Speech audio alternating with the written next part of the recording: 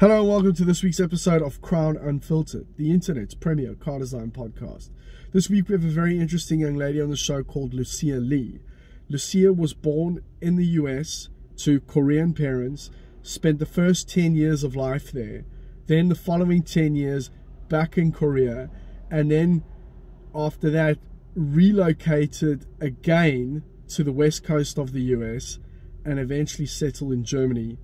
She has studied in all three of those countries and eventually graduated from the prestigious Pforzheim University, where her master thesis project, which was an Audi, sent shockwaves through the industry, quite literally. And Audi naturally snapped her up, and she has been with the company ever since, which I think was more than 5 years ago.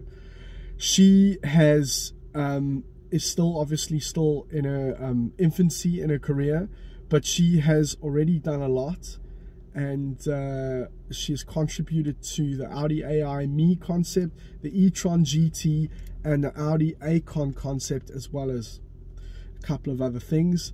Her main message to people, male, female, and whatever other genders we have these days, is that your own story is the most interesting one, and you should tell it authentically and be unashamedly yourself. Enjoy. Where are you? I'm at my living room. Chilling. And your living room is in Ingolstadt or Munich? Ingolstadt. Okay. And what is Ingolstadt like to live in? It's very small. Yeah. It's very pretty. Yes. The main street in the city center. Yes. It almost looks like a lovely, colorful Disney movie set. And big part of it is, of course, Audi. But I hope the city center is a little bit bigger. It's not big enough for me, actually. But for living and for residence area, as a residence area, it's very safe and very easy. Nothing much to worry about for your daily life. And how long exactly does it take to get into the center of Munich? 1 hour, exactly 1 hour. And I guess there are a lot of people commuting, right? Yeah, really a lot of people commuting. Was that ever an option for you? Yeah, because I'm more of a city person. Yes. I love big cities. Yes. I really wanted to live in Munich, but the dilemma was this driving time. I have to wake up 1 hour earlier than how I am doing now. Yes. I couldn't give up this 1 more hour sleeping in the morning. And you've been in Ingolstadt the whole time? Okay. Yeah. Wow. Since my internship. Cool. Just one time move. Now I'm in a new apartment since last February. Yeah. Before I was living more closer to the city center. Okay. But now I'm living in a new apartment. Cool. Awesome. Any pets? Sadly not. No? I would love to have a lot of pets. What would you like? A Cats, dogs, bunnies. Cats, dogs, and bunnies. All of them. Yeah. I would love to.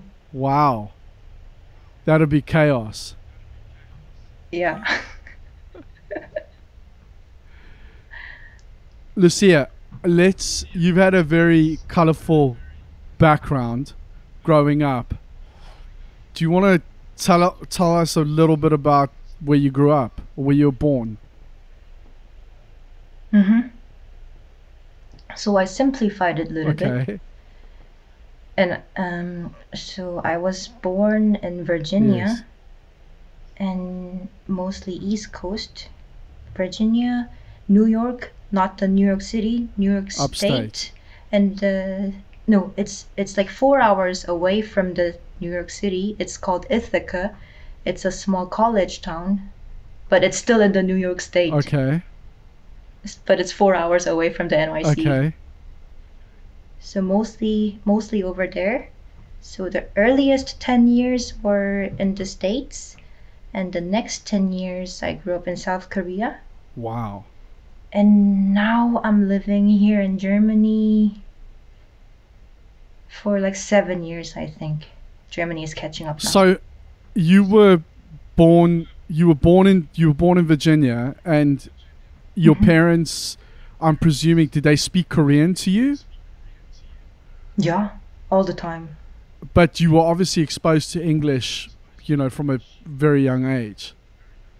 Okay. Kindergarten, elementary school, a little bit of middle school, a little bit of college. And what was it like going to Korea at the age of 7? Did you feel at home, or was it a big change? It was a big change. It was really, really a big change. My mom told me the first thing I said to her when I arrived in Korea, because there's a lot of apartment complexes over there. The first thing I said it feels a little bit choked. Choked? Yeah. Wow. And is it massive? The apartments? No, like, because you lived in Seoul, is that right? Yeah. And it's all the time. And I have no idea what that city's like. Is it crazy big, or does it feel kind of manageable? Like Munich doesn't feel like a big city. It feels like a bunch of cozy neighborhoods kind of mixed together. Like, I guess Seoul's a lot different to that. Seoul is not so big. You can reach anywhere from the middle of Seoul to the other end of the Seoul in 30 minutes maximum with car. 20 minutes, even 10 minutes. You can reach everywhere 10-15 minutes if there's no traffic. But it's crazy crowded. Is it? It's insanely crazy crowded. Is that something that you ever get used to? Because I can't handle that stuff. That's also why I'm not a big city person. Like, we could be living in Berlin, but it's too much. I need to turn off from that stuff. I like to dip in and dip out, but I can't be doing that shit all the time. Okay. What about you?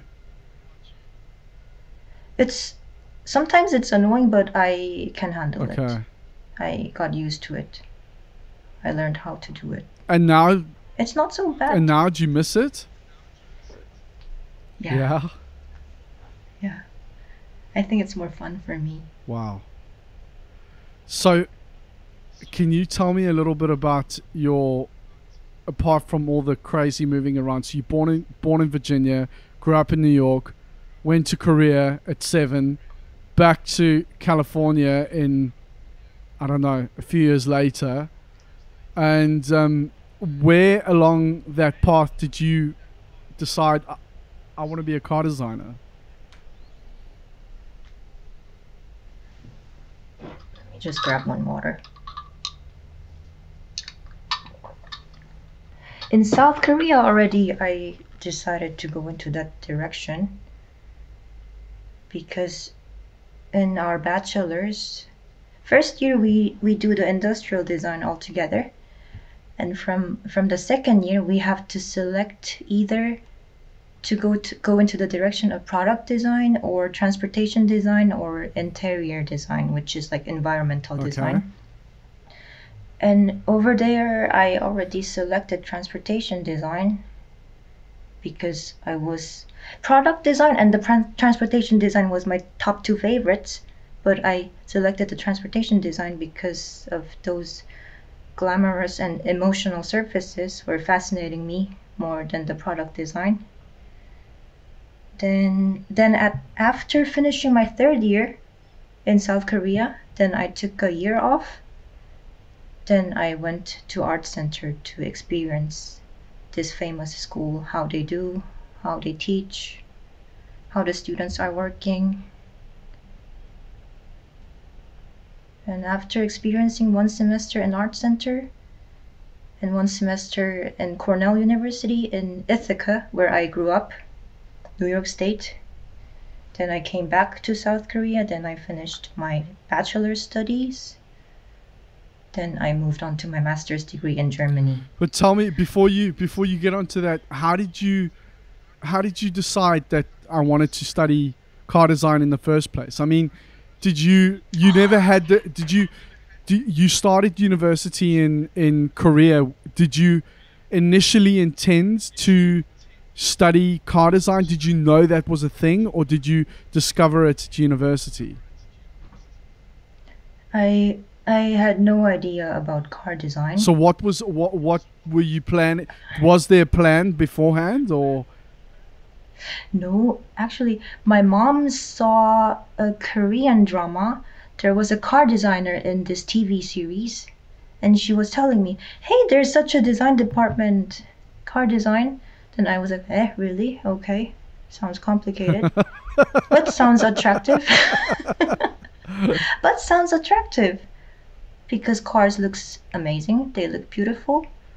But it sounds difficult. My dad was also very against it because he wanted me to more go into the direction which majority of female students are, like more product design or environmental design.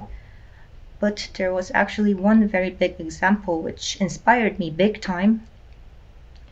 It was one of our senior lady in our school in South Korea. She did her graduation project. Yeah. It's a concept car.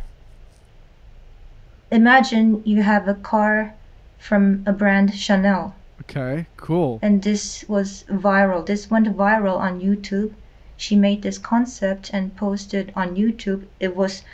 I think it was 2009, so way before when YouTube was famous or the social media was not even there. So she posted this and it was really viral, and that really hit my head hard. Oh my god, this kind of way women can really do car design if you come up with super unexpected concept or anything which men cannot come up with. Fashion brand and a car brand merging together, I had no idea this was possible, and this really awakened me. Then I fell into that direction right away. So it was that collaboration thing that you initially drew you in. Yeah. Wow, cool. Awesome. So that and then you start. So when did you start studying? Was it 2009? 2008. 2008. Bachelor's. Okay. And initially, you were gonna go in as you were looking at product design or environmental design. Yeah, I couldn't really decide before this event happened. Cool. And I guess you must have been a creative kid, right? Before. Yeah, I was always drawing. What sort of stuff were you drawing? Mostly animals, especially dinosaurs. Really? Do you have any of those dinosaur pictures still? In my home in South Korea, my parents have a bunch of them. They have like a booklet of my dinosaur drawings, but not here in Germany. And when did you stop drawing dinosaurs? I think elementary school. But no cars at all at that stage? No. But my dad was drawing a lot of cars and showing to me. Oh, really? Was he? Yeah. And yet when you decided to become a car designer, he was like, Lucia, it's not a good idea. Don't do it. Mm-hmm. And what does he think now? He's super proud of me. Awesome. Do you have any brothers or sisters? Yeah. I have one brother and one sister, and both of them are younger than Yeah. me. My brother is 3 years younger than me. My sister is 10 years younger than me. And are they also creative? The sister is creative. What does she do? The brother is more the mom's side. My sister she loves drawing and she has talents, but she is doing this Korean traditional music instrument, which is called haegum. It's like a small violin. Violins, you do it like this, but if you flip the body side lower, it has 3 strings and you do it like this. Oh, like a cello. Yeah, but very small. Small cello. Not so big. Yeah, mini cello. Mini cello. Yeah. And she's playing this cello, or is she designing them? She's playing this haegum. Okay, haegum. Haegum. Cool, I learned something today. I'm going to write that down and check it out. Haegum. Yeah. Haegum. Haegum. She graduated today. Oh, congratulations. What's her name? Sojong. Sorry, say that again? Claire it's her American name. Claire is her American name. Congratulations, Claire. Thank you.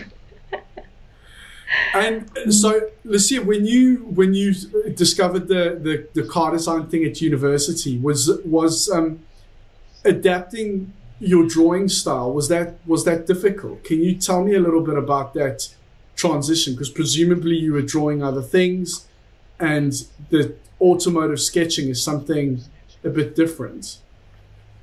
Mm-hmm. Oh, in my case, it was really difficult because in Korea, already from the first year, they gave us lots of assignments to make professional sketches of like anything, animal or people or products or a scenery. And this was really difficult for me because already the amount was so much, and I always never got a good grade on this. And after this, also when we had this detailed departments, when I moved into the transportation design, sketching cars was not easy. It was very difficult. It was not easy. I had to train myself hard. What did that look like? What does training yourself hard look like? I found the perspectives which I'm comfortable with. The thing which was making my life really more difficult was myself trying to do the sketches which having like a really high eye view, more difficult perspectives. I didn't know it was okay to not show every perspective. I found out if you have certain perspectives you're comfortable with, then you can just show your design with those selected certain perspectives. And the proportions also, I had to learn a lot. Can I just say that I think that is a very good, that's the first time somebody's ever said that. And I thought about this, it took me a long time to work that out, but I think that is actually very good advice. Because for me personally, I got really stuck with, they teach you how to do perspectives, like vanishing points and 3-point perspectives and all that sort of stuff. And, if you are setting up cubes, that's okay.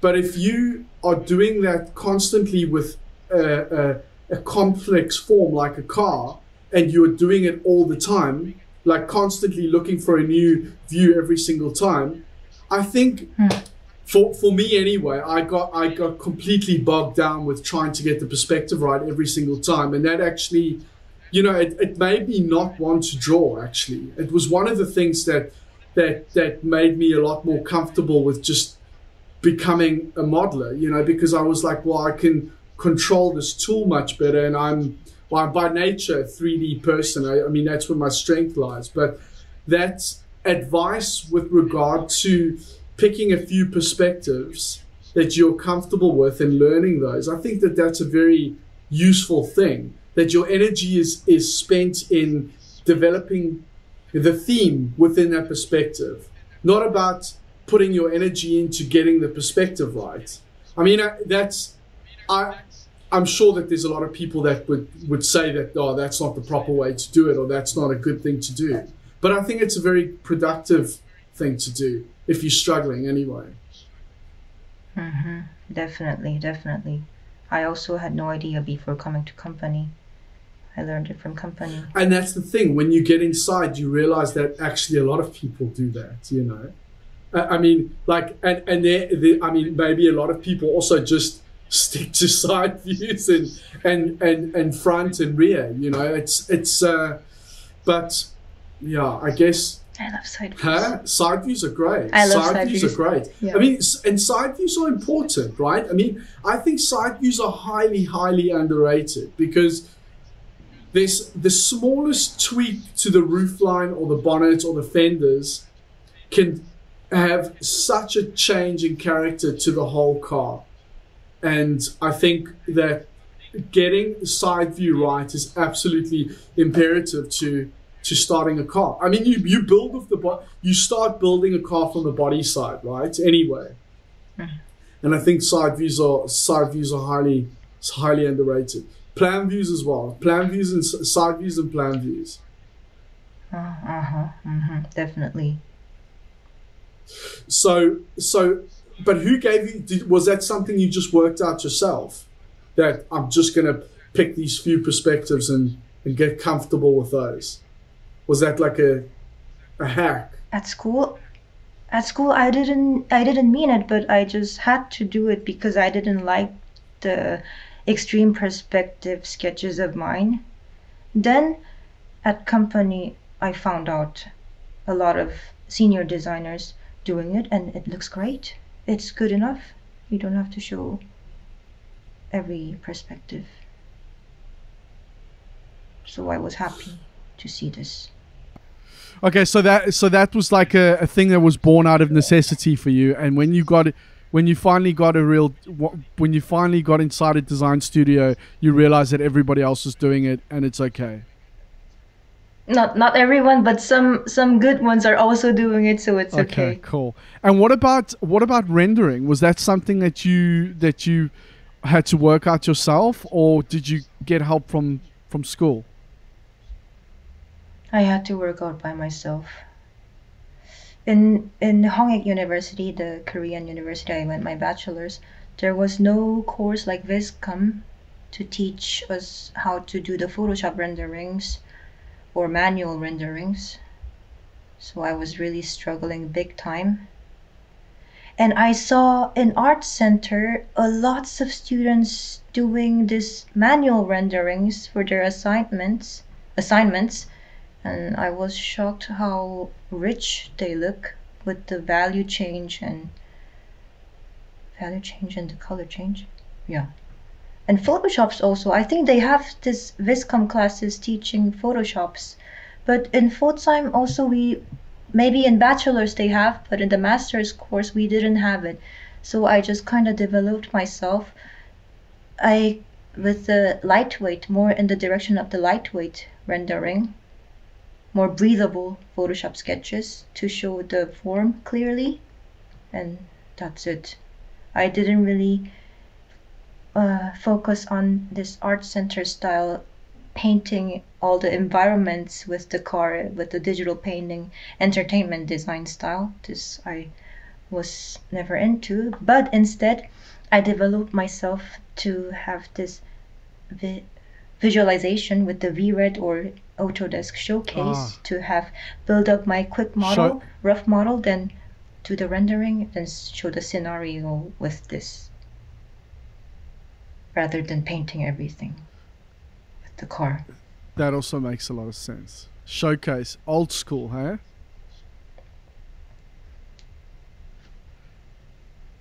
And are you using a lot of 3D yourself?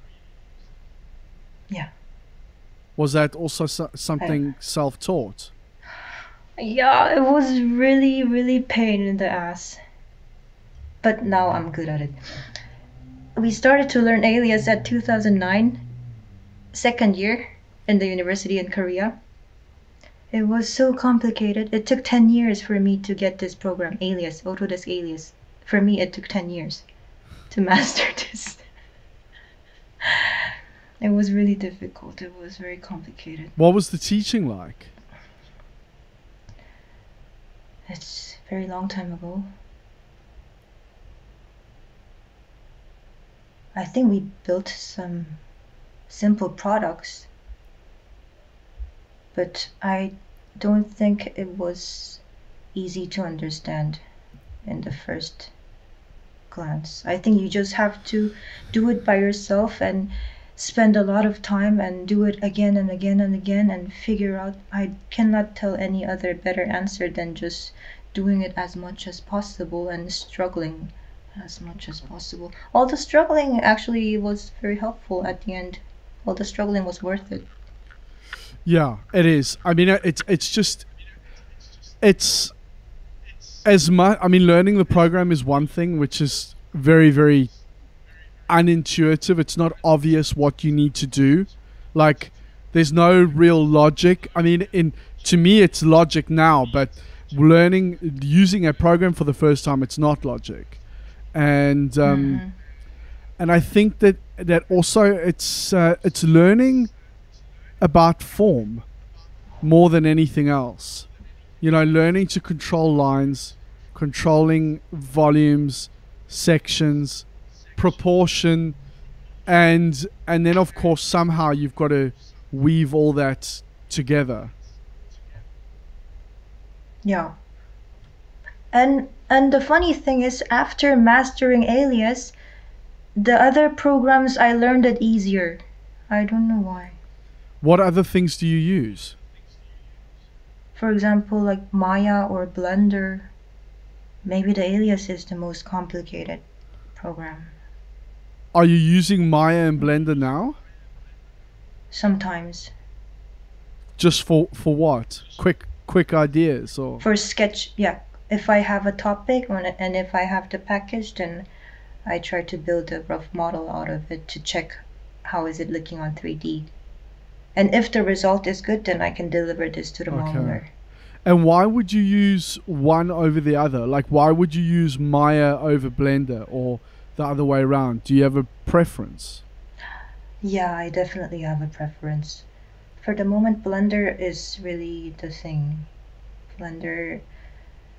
The order how I learned was Alias first, then Maya, then Blender is the most recent one I learned. But Maya was also pretty complicated. The interface was still very complicated for me to find the menus. But Blender, I feel like there was fewer menus that we have to use compared to Maya. It was much more easier for me to learn, more intuitive, and the result was also coming out with a better quality compared to Maya. That's amazing. It's absolutely amazing, because that program was never... I mean, it's in the last, I think 3, maybe 5 years, but probably more like 3 years, that programs really got a lot more sophisticated.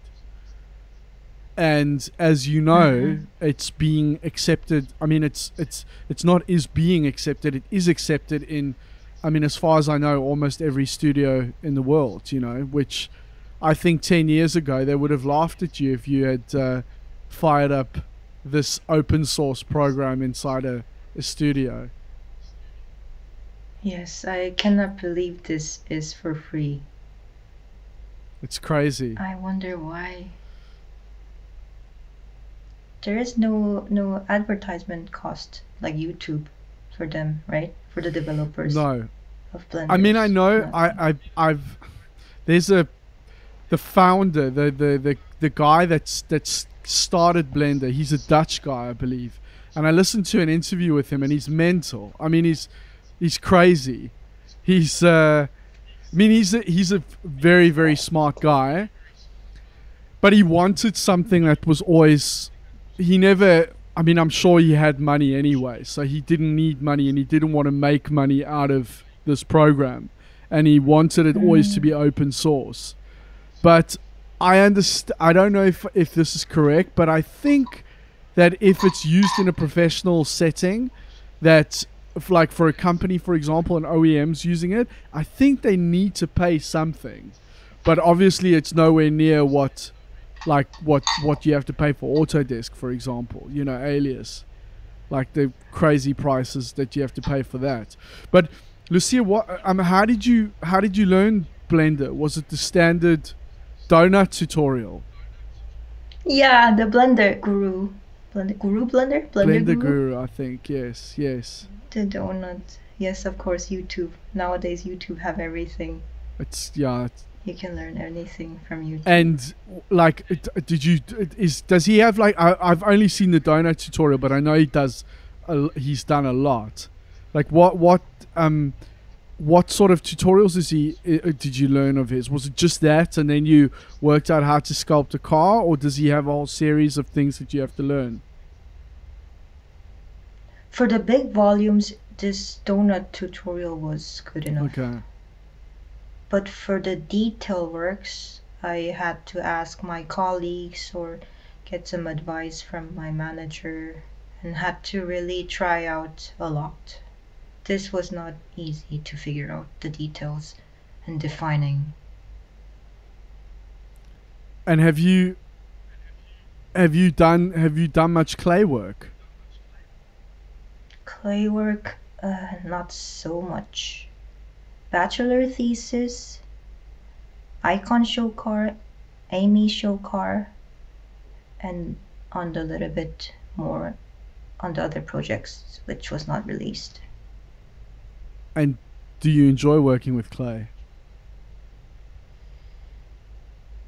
I think I prefer CAD. Yeah? You don't, and so like looking after, like developing a clay model with a bunch of modelers, are you not really into it? It's fun. I really learn a lot from the clay modelers also. They are really professionals and they're willing to help me if I'm struggling with something. But sometimes it's a very simple answer. But sometimes, I'm not the tallest person.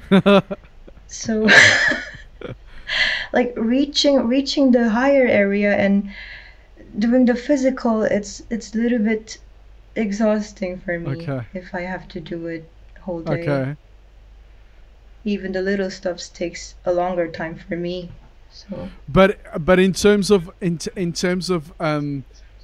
like working as a designer, I'm not talking about actually you modeling yourself, but working as a designer on like a full scale clay with a team of modelers. Do you find that enjoyable, or would you rather not do that? No, I liked being with the clay modelers. Okay. It was so different compared to the designers area, because they always, not always, but it was really happy to see they have the music on and chilling and more. The energy was different than sitting on the desk. Yeah, there's a lot of characters in the clay studio. Yeah, and I felt very comfortable to talk to them. Yeah, it's a shame that there isn't going to be more of that. I mean, Exactly. It's super sad. I mean, there's this constant ongoing debate about, is clay dead? And I think, I mean, it's never dead, of course. Like it always offers something really valuable to the project, and it's also a really enjoyable collaborative process, especially with a lot of those guys and their amount of knowledge and skill, and the craftsmanship is like, you just can't beat it. But the reality is, it's companies want it bigger, faster, stronger, and quicker. And this is the issue, This is really sad. This is really sad for me too. One of the most heartbreaking comment I heard from one of our angel clay modeler was, he said, there's not so much to do anymore. The job is more boring than before because computer is doing more and they just do little changes Yeah. compared to back in the days. Well, I think that back in the day they had a lot more to do with finding the theme. You know, they were doing a lot of the stuff that we do as concept modelers, you know, digital concept modelers.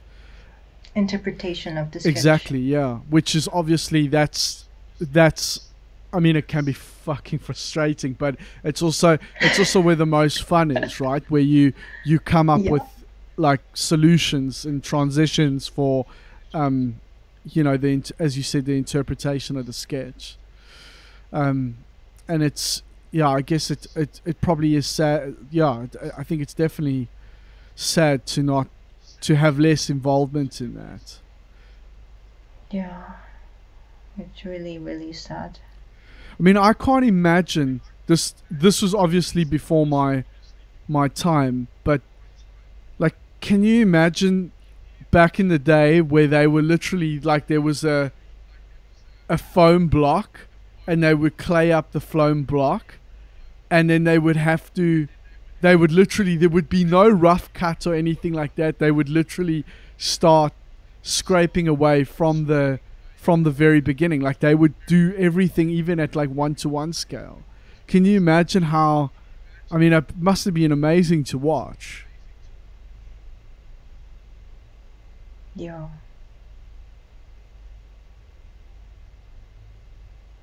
Oh, you're stopped again. No, sorry, it's okay. I thought no, it's okay. And Lucia, can you tell me a little bit about your experience going to Pforzheim? Like what are some of the key things that you learned there? Before going to this, I want to tell you the reason I selected Pforzheim. Okay, yes. Because Germany is obviously the hometown of cars. And also, the sweetest thing is the tuition fee was free. Wow. Even for foreign students? Mm-hmm. Wow. Can you believe it? I couldn't believe it during the whole study. That's crazy. This is really the awesome thing of Germany. The education costs.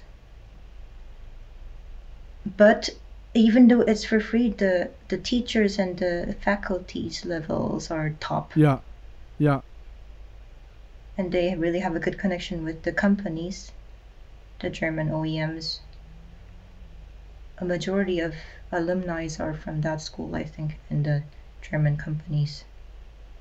So they also always had this teachers from Mercedes coming at evening to give us feedback about the projects and the sketches. This was also incredible to really get the real feedback, real honest, critical feedbacks from the professionals. It was really, really difficult sometimes, but it was very helpful because they're really honest. A guy called, I want to say, someone Ferguson, who's apparently Mark Featherson. Mark Featherson, yes.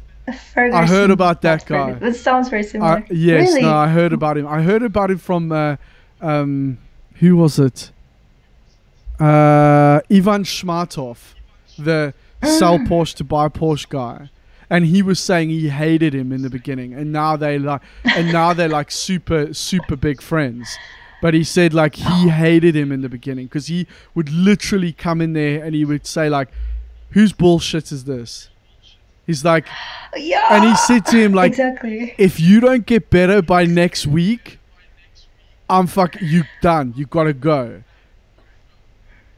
Was he brutal? You're out of here. Yes, definitely. I was so scared of him in the beginning. He already has this aura. Very, very, I don't know, very confident and very healthy force. Yes. He has this aura. And he's just honest. He just doesn't filter it. I think it's hurting on the first glance, but it's very helpful. On the beginning, I think I was not his favorite student, but when I was almost graduating and looking for internship, I got a lot of compliments, so I was very, very happy. If if you get a compliment from someone who was not complimenting on you from the beginning, then the happiness is doubling up. So, I'm with you. So how was he towards you in the beginning? he didn't really comment so much.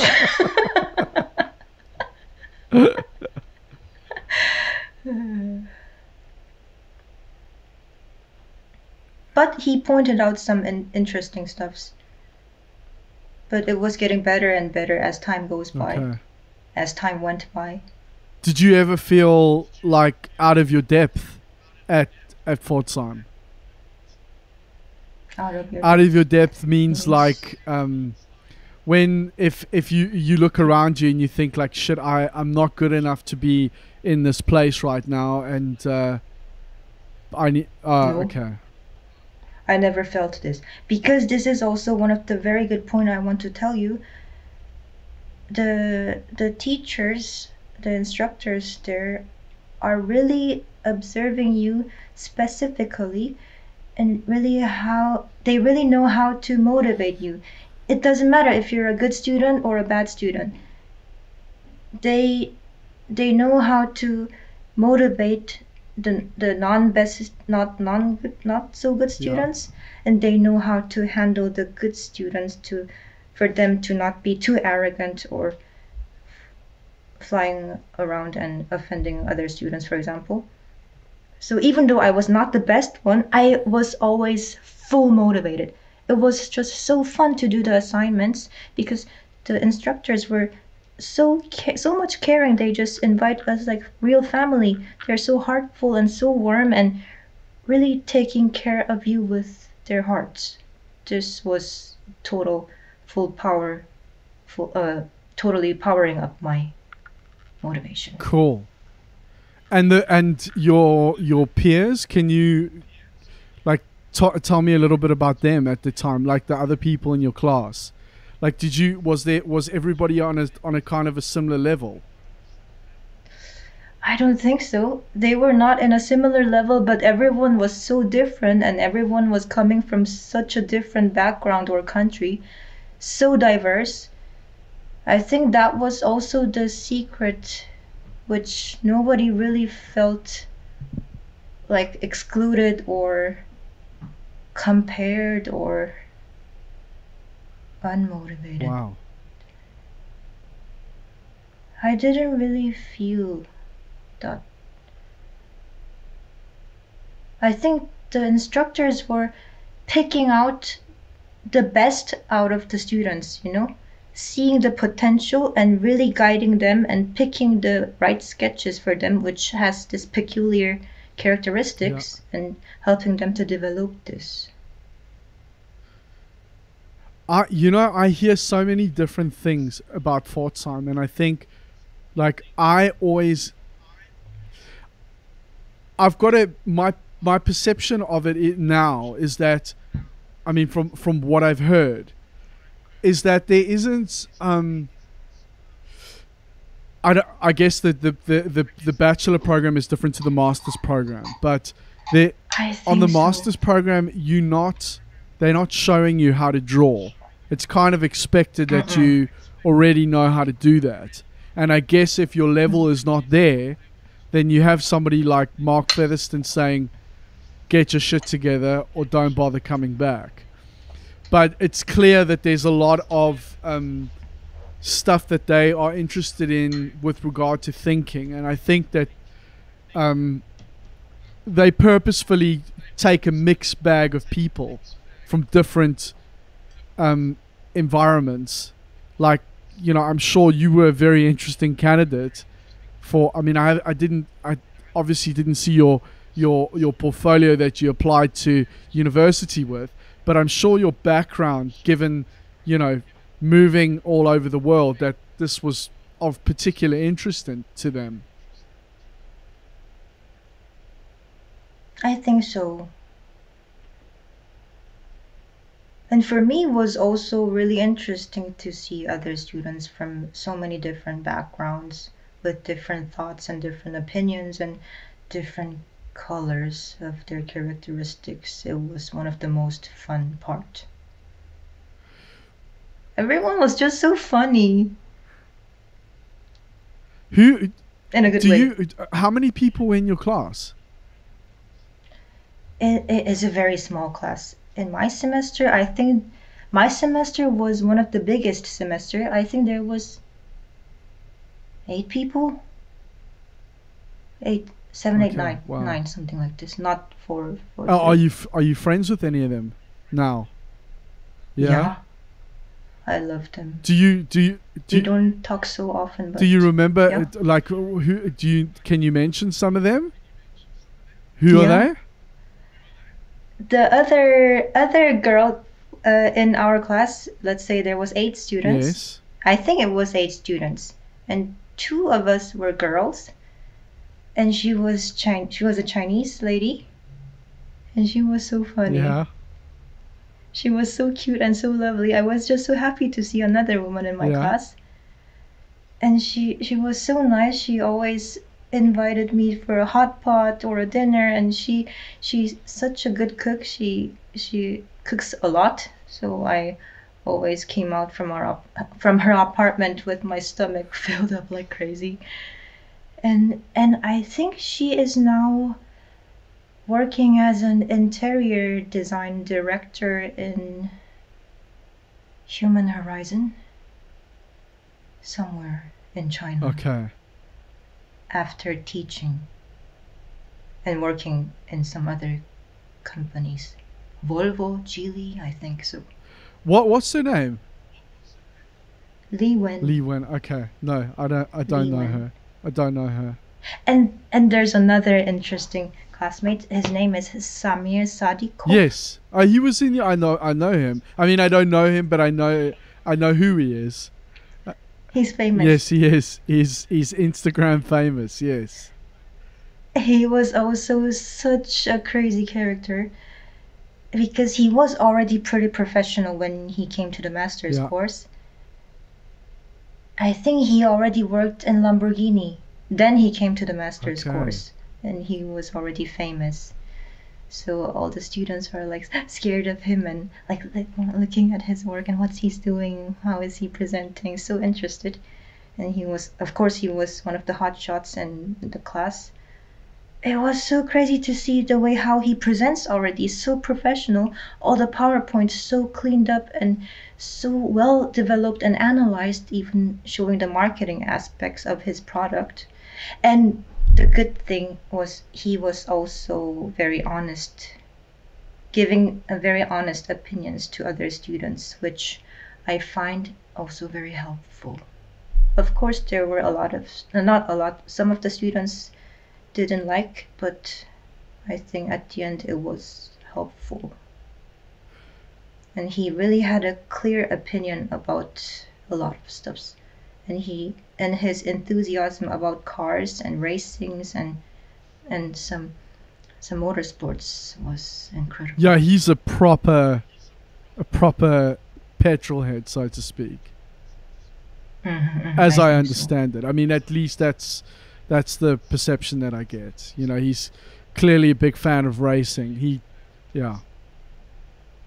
So on the subject of presenting, is that something that they taught you at all at university?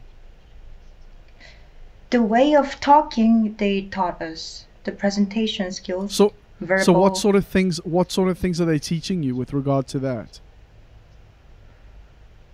How to make the point more simple, how to make your posture, how to glance, how to make the tone. What are they saying about glancing? What are they saying about glancing? Whenever I got nervous, I was like looking at down, or the teacher, John, I still remember his name. He was like, "Look at me, Lucia, look at me." No. Just right away instructing very clearly and very honest. And some of the other things, tone. What are they saying about tone? Say it louder. Louder. Yeah.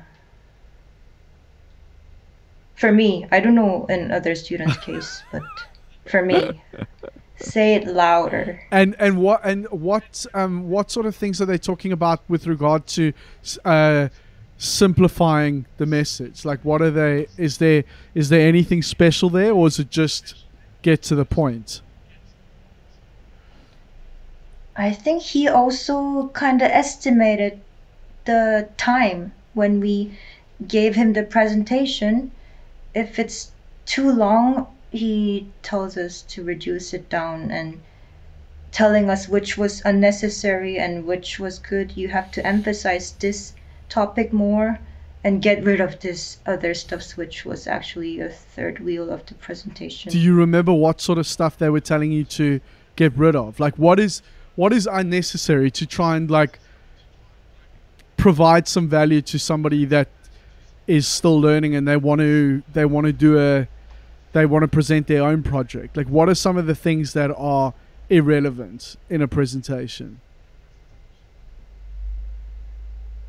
It's really difficult to remember, but if I recall a little bit, especially the intro, I think in my case I had a long intro to talk about the concept, not diving in right away after one or two sentences. I think I was trying to explain longer. When you say intro, you giving too much information on statistics about the need for whatever it is that you're going to design and the environment and the people and the demographic. Are you talking about stuff like that? Or, like, these things just drawn out too much? Is that what you're talking about? This plus, and I think I was always trying to tell that in this project we were assigned to do this and this and that, so like the unnecessary stuffs. I'm with you. It makes sense. You see a lot of that stuff in portfolios as well, particularly on LinkedIn. Like, people, and I think we've all been guilty of doing that, especially as students, where you see somebody post a portfolio online and there's 5 pages of research on their project that it's like, dude, you've got to get rid of that because nobody's going to look past it. And especially now, right? It's totally irrelevant. And I think that even the most sophisticated design director, they still want to be seduced by beautiful images. Yeah. And it was actually really okay to go to the point right away. This is also a big thing I learned in Germany. Yeah, I think it's a German thing as well, right? Get to your point. Yeah. It took long for me to learn. I still have a real problem doing that. I still really struggle with that. I've 9 times out of 10 I've got too much information in my head, and I'm constantly trying to sift through like what's important, what's irrelevant, what's secondary, and in doing so I end up like changing the order up. It's probably like my attention deficit disorders more than anything, but I as a result I struggle to make a point sometimes. So it's a life struggle that I'm working on all the time. So you can imagine if you take that into account, and then also the fact that my German's pretty terrible, the locals don't always, enjoy talking or communicating with me. They think I'm a bit mental.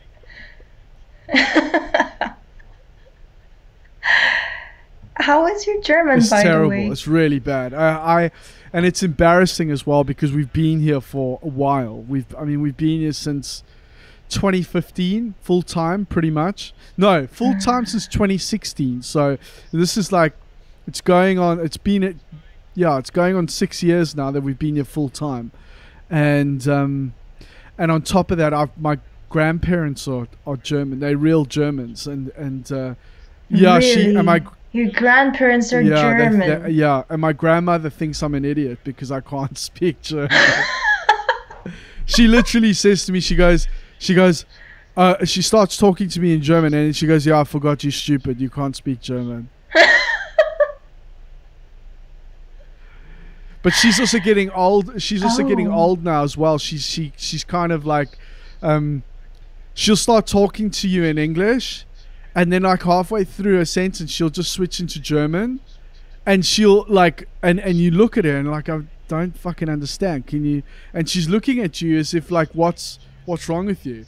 And then you can go to the supermarket with her, and she'll start talking. She'll bump into somebody that she knows, and she'll start talking English to them, and German to me, and people are. Yeah. Anyway, so That's unfair. Yeah, so she's getting a bit mixed up. She's not. Yeah, she is. I mean, she's late 80s. So I guess that's what happens. Yeah. But Wow, but it's good that she speaks English. yeah, well, they lived in South Africa for a long time. I mean, my mom and her siblings were all born in South Africa, so they lived there for a long time. So they could. They learned English over there. But my grandfather's a bit of a linguist. He can, like, I don't know, he talks, I mean, English, German, obviously, Afrikaans, and French and Spanish and fucking all sorts. So it's very impressive. Crazy. Yeah, it's pretty mad. What's your German like? Like Chenglish. Chenglish, really? Yeah. I think I'm in a pretty similar status like you. It's really a shame, but I can order my food, I can order my drink, I can do simple, super basic sentences, I can do my groceries, but if it's going into a little bit more complicated topic or more advanced sentences, then I'm lost. But you've also got that thing where everybody at work communicates in English, right? And even the meetings and everything are in English. Yeah. But you're not at the stage where you can negotiate the position of an A-pillar with an engineer in German. No. This needs a little bit more time. Just a little bit more time. Do you guys get like lessons and stuff at work? Before Corona, we had some, and during the Corona period, it was a little bit tricky to get the budget. But now I got the information that we can start again, which is a very, very good news for me. But is this going to be online or what? I don't know. But doesn't matter for me. Online is also good. I need to find an online German teacher. If there's anyone listening, I'm looking for a good online German teacher. Oh, I can send you some because I heard some recommendations from my colleagues. Great. Please hit me up. I will too. Awesome. So Lucia, do you ever hook up with like any of the other girls in any other brands and stuff like that? I mean, in Munich, for example. I met Anne Forschner and Christine. Wow. Christine Zurian one time. This was incredible, but it happened before Corona, and after Corona, it was difficult to make it happen again. But this was really one of the best experience I ever had. It was just so sensational to see these ladies in real in front of me. Yes. I loved it.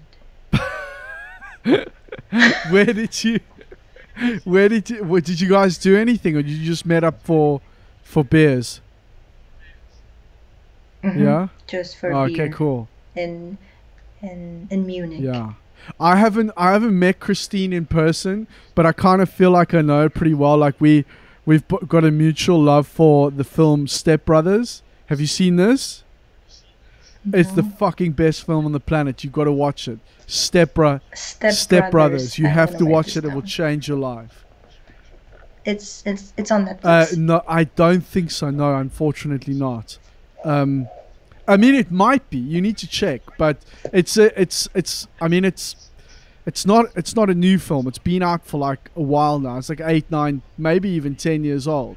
But I promise you, it's fucking great. It's so good. It's with Will Ferrell and John C. Reilly, and basically they are a pair of 40-year-old kids that have just never grown up, and their parents, their mom and dad hook up, and they become stepbrothers, and they both hate each other at first, but then they become best friends, and it's just it's amazing. You've got to watch it. It's so funny. I promise you. Like I've never really been a big Will Ferrell fan. Like I just never ever really got it. Like he's really well known specifically for Anchorman, and it just never really did anything for me. But my God, I can't tell you how many times I watched Step Brothers. I love that film, and Christine loves that film as well. So if you watch it, you'll be able to exchange quotes with her because she's really into it. You got to get on it. And you guys found this out in the podcast that this was your movie? I think we found out afterwards. I can't remember how we found out, but it was after the podcast. But after. we both love that film. So yeah, you've got to watch it. It's gonna take your friendship with her to another level. Promise you. Oh, thanks for the good tip. But she's a lot of fun. Anna's also awesome as well. But I literally met Anna when right at the start when we started the podcast. We went down to Munich, and I thought I was gonna record every single episode in person, and I think we recorded, I don't know, those first few. We recorded like 6 episodes in 2 days or something, or maybe even more. It was 7 episodes. It was ridiculous. Really? Yeah. No, actually, I'm telling you. No, it wasn't. It was a lot. It was like 7 or 8 maybe in 2 days. It was crazy. I thought I was going to have a nervous breakdown at the end of it because I couldn't concentrate. Like it was too much for me. So but I literally met Anna. We did the podcast, and then we chatted for like maybe half an hour afterwards, and then that's it. I haven't really spoke to her since. But I haven't met Christine in person, but we've chatted quite a lot online, and as I said to you, we have this connection. This connection with Step Brothers. But it's amazing. It's a really fucked up sense of humor, but it's great. It's great. You have to watch it. I will. Thank you. What are you into? Like, what films do you like? Sci-fis, horror movies, thrillers, rom-com. Is it true that like I heard, like, I don't know if it's Asian horror films specifically, but it might be Japanese. But apparently, like the violence in those films over there in Asia is like it's on another level. Like it's Western films are pretty tame in comparison. I think it's more spiritual. Really? More, yeah. More psychological, spiritual. Something like, for example, like The Grudge. Do you know the movie Grudge? Ring? The Ring, yes. I know that's Ring. a fucked up film. That's crazy shit. That's not. This is so different. Yeah. It's so. This is so different with the Western stuffs. Really? Do we tame things down a lot? Do we tone it down? I don't know. I think in my head, the Western horror films are more of a blood or tearing you down or slicing you. It's like a physical thing.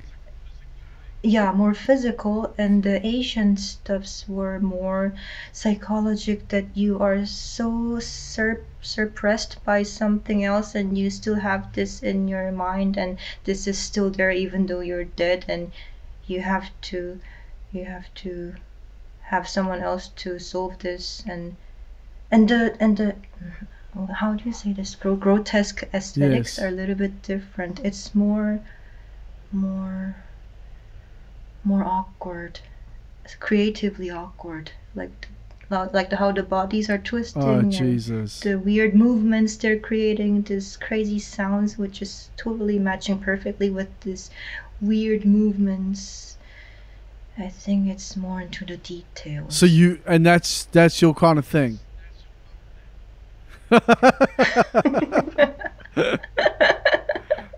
I don't know why, but I like it. It's interesting to see. And sci-fi stuff. What sort of are you into? All sci-fi, or is it like very specific stuff?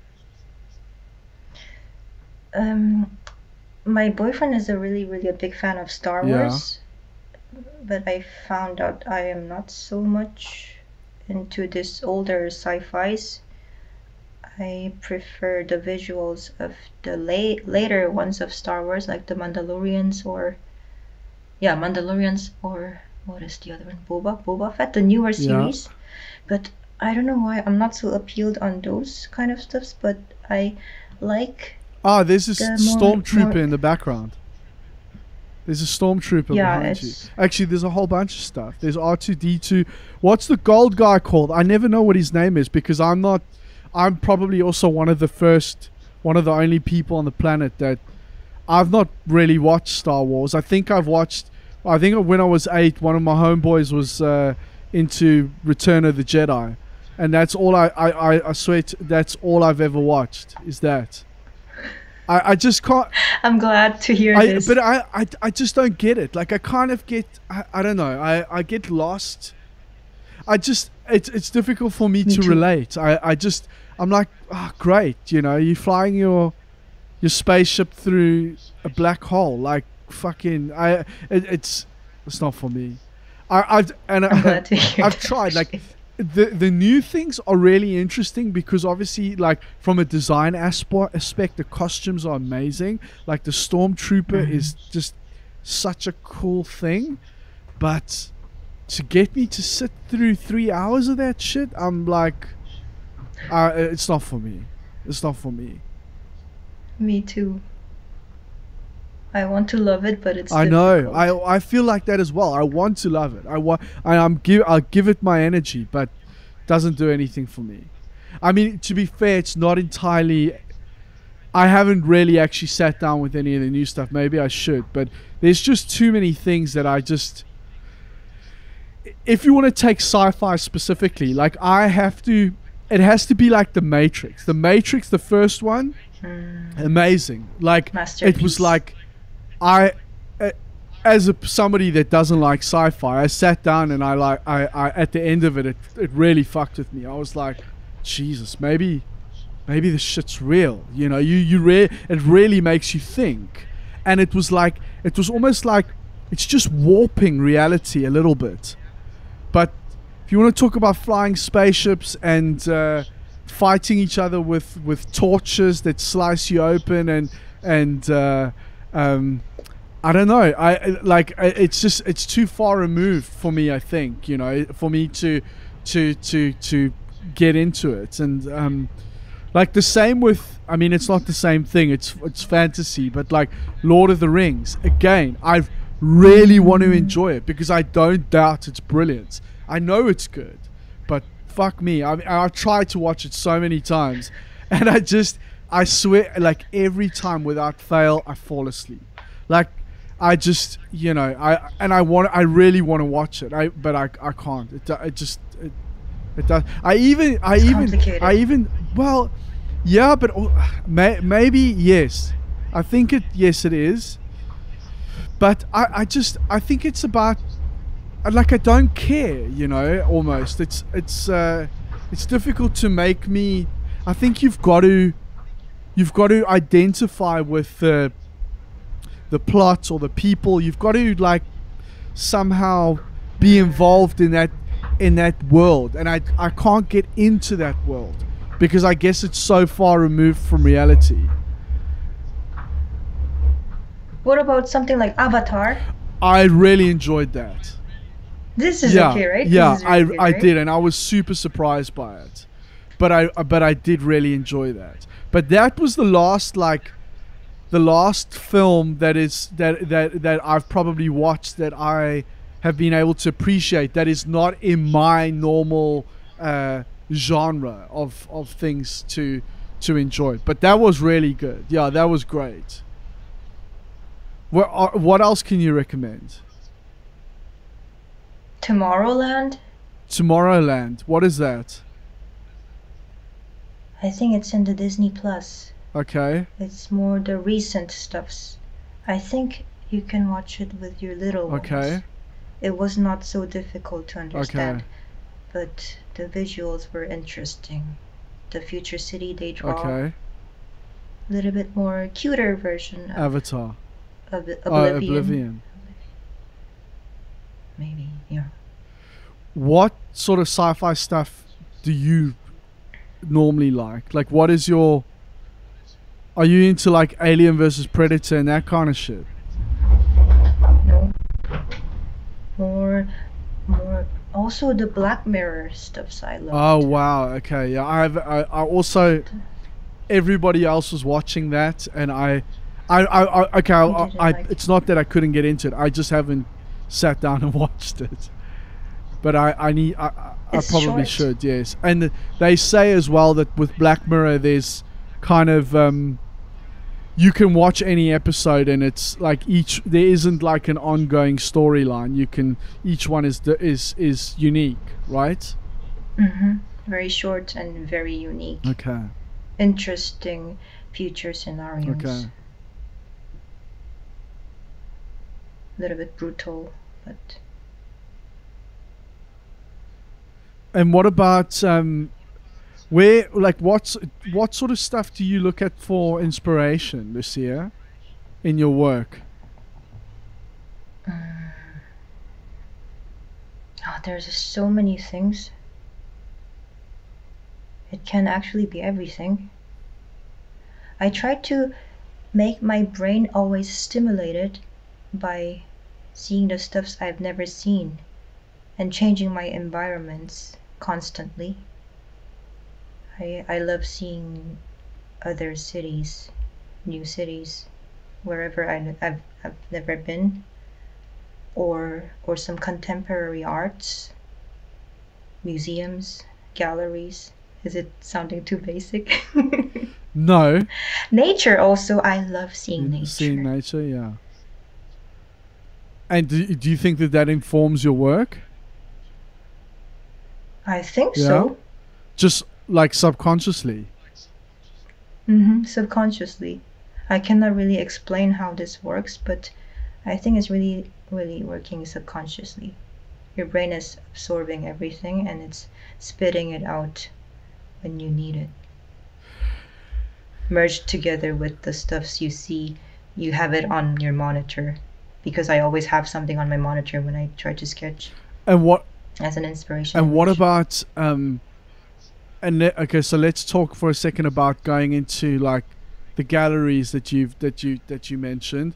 Do you ever take like something quite literal from a gallery and try and sketch that in an automotive form, or is it also just kind of taking you away from the everyday routine of cars and looking at something fresh, and somehow it seeps in subconsciously? I think it's the latter one. Keeping my brain alive and awake. It's more the latter one, I think. To implement something in an automotive way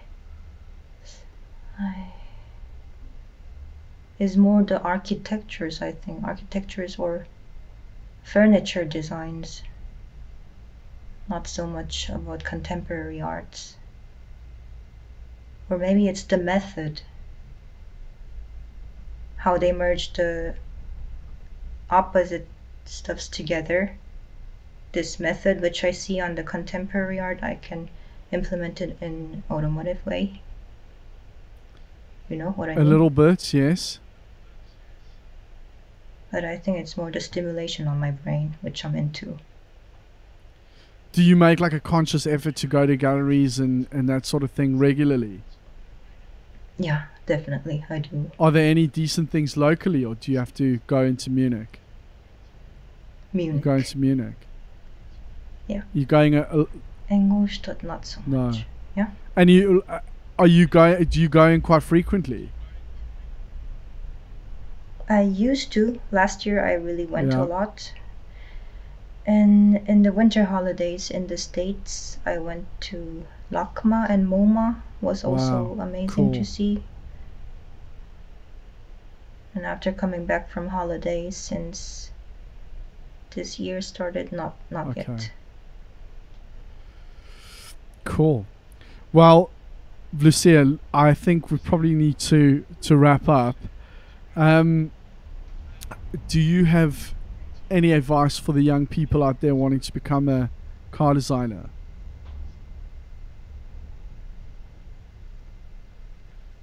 Especially for women? No, or well, it can be for women. I didn't want to jump into a cliche, but it can be for women, absolutely. because I prepared the answers. Okay, go for it. Go, do it. Let's do it. I have a lot of stuff to Okay. say. The first thing is I get a lot of questions about this male industry. Car design is a very male dominant industry. And I often get asked if you don't feel intimidated or offended by the majority of the male people. And what I really wanted to tell the girls who wants to do transportation design is actually what I felt is a lot of times those intimidations or offended feeling was pretty much all misunderstandings. And what I found out is actually no one wants to intimidate you. They are really nicer than you think. And if you have anything, just nobody wants to intimidate you. They really, if you just simply ask for it, then they are very willing to help you or advise you or and just in case if there is someone being mean or offensive to you, do not take anything personal. It's really the matter of that person who is being mean. It's not your problem at all. And I myself also had to really train to not take anything personally. In the beginning, when I was super naive, I was taking everything personally, but now I'm totally good with it. And don't think about other people too much. Care less, ladies, care less. And the second point I want to tell is the authenticity. Really be yourself. You always, in the society or in the company, you always have to compromise. You cannot be just me, of course. But don't lose yourself by pretending to be one of them or one of others. If companies or school selects you, you are in that position because of the way how you are and because of the stuffs you achieved. So you have to be really confident about yourself. Don't get affected about any other negative stuffs. And also in design, I think especially ladies, I think you have to have a different way of approaching it. Like the Chanel car, for example. I think it would have been more difficult for a male student to come up with this idea. You really have to come up with a clear idea or clever idea or with the meaningful logic. like analyzing future scenarios or searching for some logics of successful iconic product designs, or yeah. And your own story is really the most interesting thing. And the last thing, which was also very important for me, is of course the companionship with other women. This is so necessary, Sam. This was really helpful for me because, yeah, first, especially in exterior design department, if you don't have any options to build up this woman companionship, it doesn't have to be your department. It doesn't have to be your company. It doesn't matter where. Try to find a nice group of women where you can share your woman topics. In my case, I get a lot of empowering female energy from my girls hip hop dance course, or meeting up with women colleagues from other departments. This is the stuff which I want to tell them. And one interesting thing I want to tell you is, when I was studying my bachelor's in South Korea, I actually never felt like being a woman in car design was such a special thing, because in my semester there were 30 students and half of them were females. Oh wow. Can you believe That's it? awesome. That's great. It was like really half women and half men. And I think the reason in this case is because South Korea relatively doesn't really have a long history about car culture. I think that's why nobody is really questioning if woman is doing car design. Wow. In Europe or in the States, in art center, I also saw I was doing the transportation design from my class. And this long history of car culture is building up the image that car design is a men thing. Interesting. That's really interesting. What I just last question on Korea, South Korea specifically.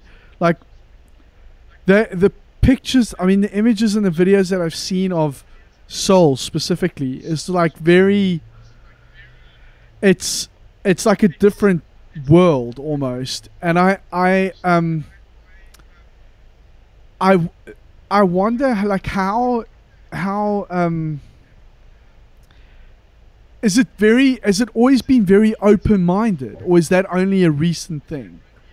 Because it seems like it's a very forward-thinking, progressive environment. I mean, especially with what you're saying now. But I could have that completely wrong. But it seems like they're kind of ahead of the curve in some respects compared to where we are. But is that the case, or? I think the culture itself is not the most modern. Okay. I see a lot of time the culture is a little bit conservative, but I think the spirit of South Korean people is super passionate, and they are really working their ass off. They are really, really hardworking people. And what I feel is, I think genetically they also have a lot of talents. And because recently also Netflix, South Koreans are hitting it quite big. Netflix Game. and chill. Yeah, Netflix and chill. Did you see Squid Game? No, again, I'm probably one of the... Okay, so I'm just going to put a disclaimer out there. I haven't seen Squid Game. I haven't seen Black Mirror. I haven't seen Star Wars. I haven't seen Game of Thrones either. So I'm probably also... I don't know anybody else who hasn't seen Game of Thrones. That was like such a hot topic for a few years actually, and I haven't seen it. So no, I haven't seen Squid Game. But did you hear that this was super popular all over the world in Netflix? Yes, I did. But I've also come to realize that in life, especially with me, because my brain is so... I don't know. I can't put it into words for you, but I generally I want to sometimes get into what the most people enjoy. I just can't. I don't know. I like music documentaries, and yeah, I don't know. And I like Step Brothers. Step Brothers is my assignment, and the Squid Game is your assignment. Okay, I'll watch Squid Game. Squid Game. Yeah. Okay. But not in front of the kids. I won't. But you need to choose now. Is it Squid Game or Black Mirror? Which one? Which one has got the bigger chance of a non-sci-fi person becoming a convert? This is difficult. In the transportation design aspect, I would say Black Mirror. Okay, so I've got a better chance of enjoying Black Mirror, you think? But one question, are you enjoying seeing a lot of blood? That also kind of freaks me out. Is there a lot of blood? You don't like it? No, but not really, no. You can just tell me it's okay. I will not be disappointed if you tell me you don't like it. No. I'm open-minded. Okay. Then Black Mirror. Then don't do Squid Game. Okay. Black Mirror, definitely. I'll do it. Okay, so I've got Black Mirror and you've got Step Brothers. Step Brothers. Okay. Step Brothers. Yes. All right, Lucia, it's been an absolute pleasure, and I thoroughly enjoyed it, and it was a pleasure to meet you. I really want to tell you one thing, Sam. I really, really appreciate your channel because I get to meet so many designers from your podcast, especially in this Corona times, which is relatively more difficult to get to know new people. It's really a surprising amount of podcasts you're producing, and I really love it. Thank you, Lucia.